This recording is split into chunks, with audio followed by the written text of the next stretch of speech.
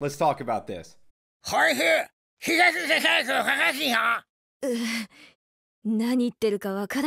And yeah, let's actually talk about the memories of what is happening with Risu and Aikawa, who was Risu's friend, which we saw him previously a few episodes back warning Risu, do not trust these cross-eyed people. These guys are not to be trusted.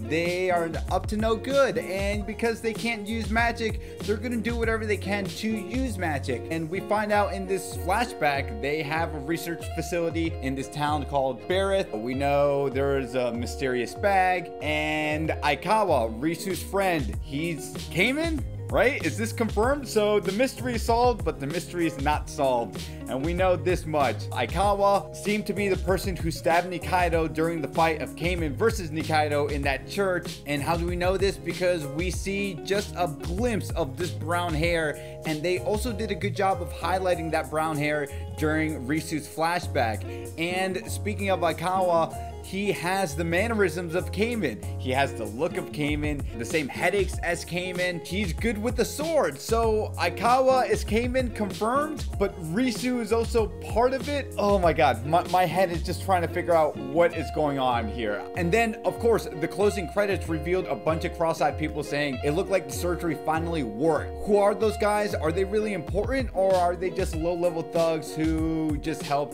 in the process of Risu going through this transformation? We know they're not to be trusted. They don't really care for Risu, but Risu was the first successful cross-eyed victim that this experiment went well with, and I think they used him as a lab rat to see whether or not if this worked, then we're gonna replicate, or we're gonna use this same experiment on our other members, because again, we know the cross-eyed people can't use sorcery magic at all. So Kaiman, confirmed. The mystery solved, right? Sorta, not really. It is Aikawa, but it's also Risu, and there was also a four-eyed monster during this flashback. It was a quick glimpse, and there's some sorcery magic implanted in Aikawa's head. So I think Kaiman has the luxury. If we recall a few episodes back, Nikaido discovered Kaiman as a headless corpse. So how did he grow a head back? Probably from the magic that was used within Risu. I feel like I'm getting so close here, but they did just enough to sprinkle my enthusiasm to keep on watching Dorohedoro Season 2 himself. During this battle in the church now, we see Nikaido get a pretty bad deep wound in her back. I think that's Aikawa. Why do I think this? Because we see that mirror, and that mirror for a second is Risu, but I think it's Aikawa's brain in Risu's body saying, hey, are you gonna kill another companion, right? And he's like, whoa, what is this? Then we cut forward to Nikaido versus Kaiman. Asu gives us the sprinkles saying, should I even really have trusted Nikaido to journey with Kaiman alone? Yeah, you probably shouldn't have, because the person who ended up stabbing Nikaido is definitely Kaiman slash Aikawa. Oh my god. I mean, you guys see me just really flustered here. And now we see the power of friendship again, because it's just a very famous anime trope that the power of friendship prevailed with Kaiman and Nikaido both giving each other a pinky promise to one another that I will never use my sorcery magic again, and you and I will be friends. And look at that, Kaiman really has feelings for Nikaido.